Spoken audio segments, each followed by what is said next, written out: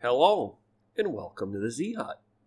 Today I'm going to show you how you can build your own flame detector circuit. Now you can go on eBay or Amazon, Geek, bunch of different places, Deals Extremes, and you can buy these little boards that are built. It's the same thing basically. But the problem with those boards is the whole thing is there and the detector is mounted to the board. Well, let's say you don't want to have that whole board being right next to where you're going to detect the flame. By building your own, and also you're talking like $1 if you build your own. Between all the components and parts, about $1. And it's real cheap. And the nice thing is you can take and extend the sensor, and we're just using a infrared transistor, or also known as an infrared diode. And you could extend that with some wires many feet away, and it would still work. If you started trying to run the thing like 50 feet away, yeah, you're going to run into some problems there, but it's a super simple project to put together and build, and you can use this with your Arduinos, your Raspberry Pis. You can use it as standalone as, you know, an alarm, a flame alarm. One of the most common uses for these is if you've got a furnace in your house. In the old days, they had thermocouplers in there to tell you if it wasn't working, or it wasn't on, or it was off. And nowadays they use flame detectors, and it's pretty much the same thing as what I got set up here. So what we'll do is we'll talk about the circuit here real quick, and I'll demonstrate it working, and then we'll go and we'll take a look at the schematic, and we'll go through how to build this. And this is real easy to build. So of course we're using our infrared diode or infrared transistor. I've heard them referred to by both names. And what we're doing is we're using a OP amp. And I'm using the very super common 741. These are super easy to find. And what we have it set up as is a comparator. So when the reference voltage is compared to the voltage coming in from the sensor, and we have the sensor set up in a voltage divider to get more stable readings. If you try just hooking it straight up, your ambient light's going to be messing with it, all kinds of things. So you want to hook it up as a voltage divider. And when we get the schematic, I'll show you how this is all wired in. But so we're using this as a comparator, and to adjust it, I have a potentiometer right here.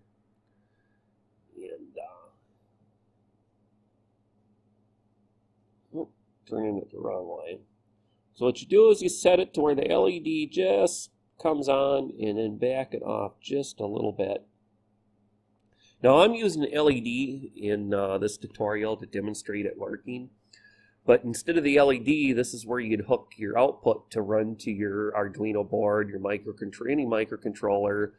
You could use a 555 timer and make an audio alarm. You could use this with the Raspberry Pis. Lots of different applications, lots. So the potentiometer is setting the sensitivity. And well, let's just get down and show you it working. I got my little Bic lighter here. Oh, let me hold it so you're going to be able to see the LED.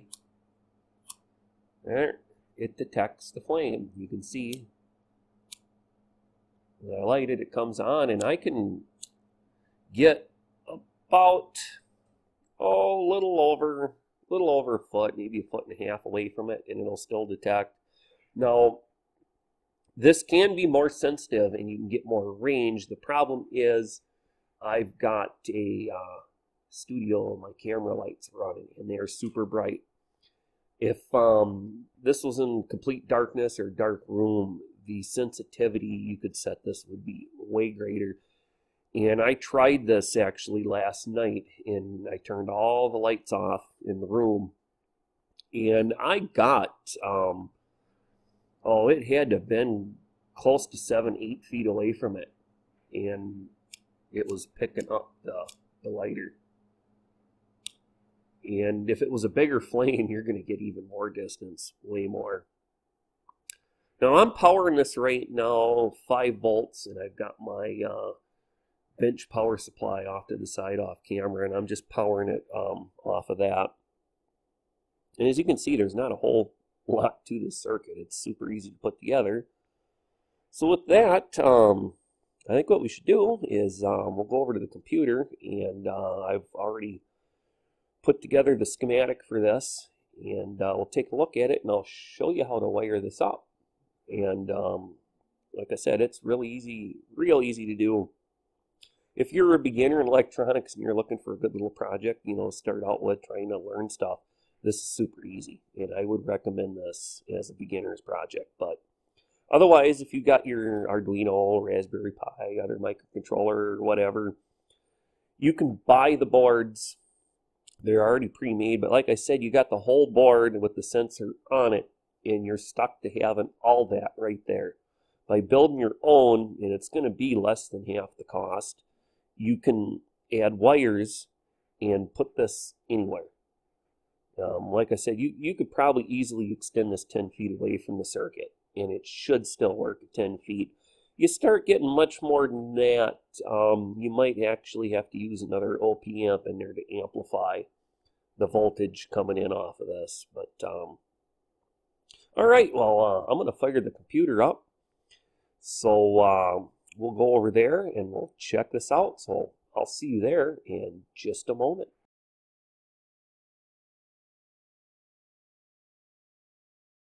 Okay, I've got the schematic brought up here, and as you can see, I used Fritzing to put this together, and I do highly recommend them. It is free software, and it's awesome. If the part that you're trying to use when you're doing the schematic isn't in it, it's really easy to customize and make your own parts in. So if you've never heard of it and you want to make your own schematics the super easy way, go ahead and just do a Google search for Fritzing. And if you're interested in making custom parts, I've actually done a video on that. Just go to my channel, and if I remember right, the name of it's the super easy way or super simple way to make custom parts in Fritzing, and check that out. Otherwise, I didn't have to make no custom parts in this. Everything was already in there, so let's just get right into it. Let's start out with our main component is our operational amplifier, our OP amp. Now I'm using the 741, and this is the LM741. There's a UA741.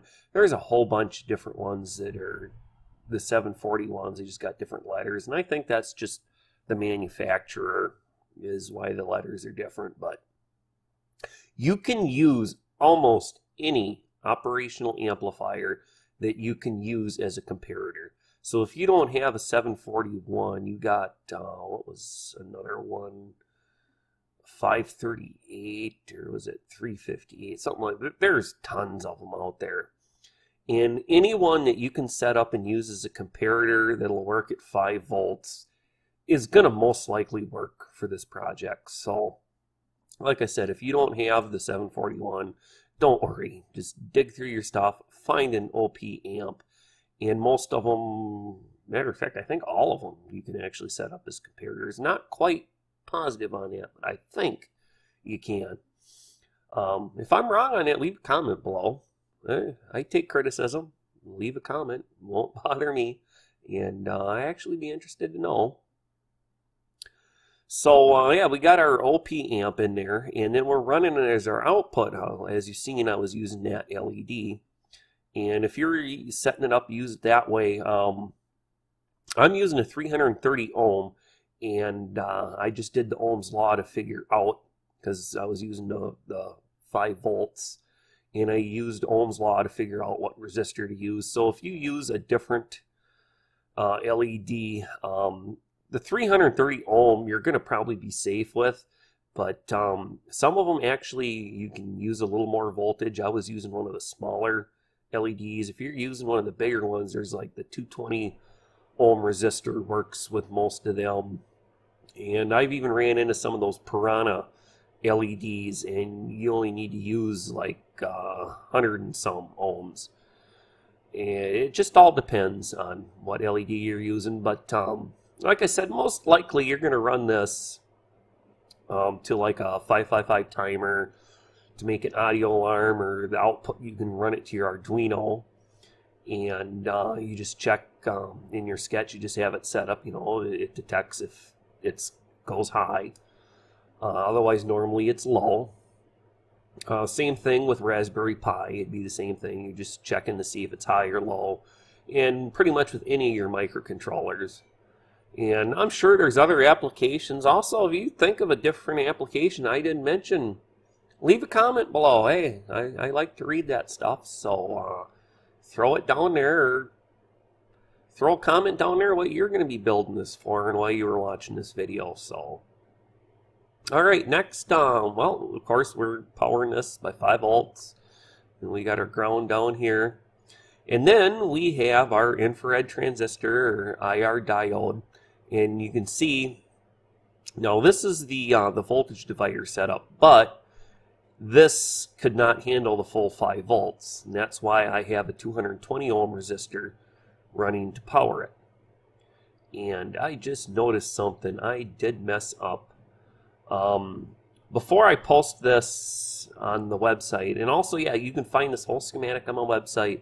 Just look in the description below. I should have actually ran the power from the potentiometer. I just noticed it now. I goofed. Oh, sorry about that. Run your potentiometer. Don't run it through the resistor. Run it straight to 5 volts. That's my bad. I don't know how I missed that, but we'll get to that in a moment, the potentiometer. So we're setting it up with a voltage divider.